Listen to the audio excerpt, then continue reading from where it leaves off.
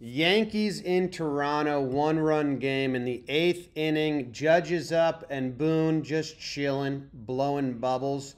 2-0 pitch to Judge, and inside they say strike. Maybe that was a strike. It's a nice pitch. Boone chewing a little more intensely now as he watches on. Now, in Judge's last at bat, he struck out a ball below the knees. So there's high alert right now. Judge has more balls below his knees called against him as strikes than anyone else in the league since he started because he's very tall, and umpires forget that.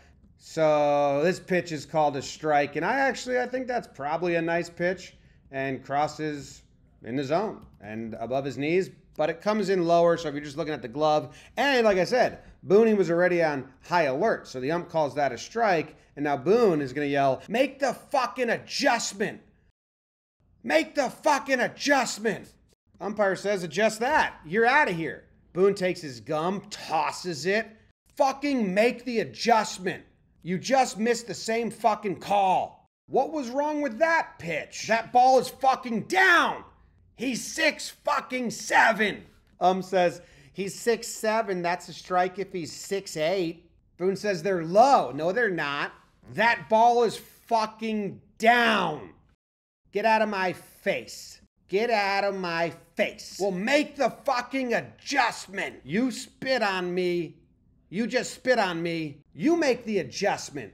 You make the fucking adjustment. No, you. No, you. You make the adjustment, Booney.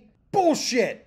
You make the adjustment." He's fucking pitching around him, and you're fucking calling strikes in the dirt.